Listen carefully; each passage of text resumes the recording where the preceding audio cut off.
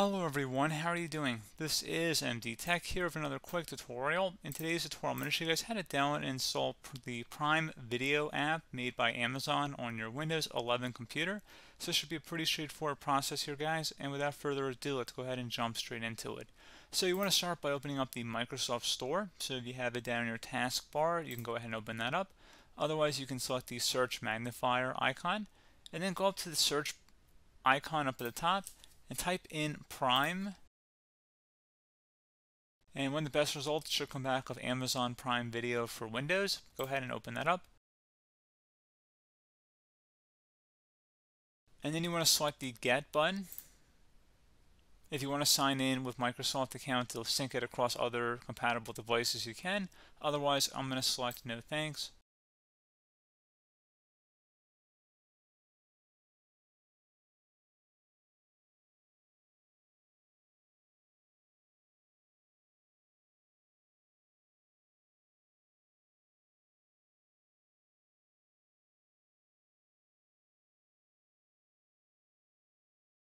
Okay guys, there you go. So at this point, you go ahead and launch the application. You sign in to your Prime account, and that's about it.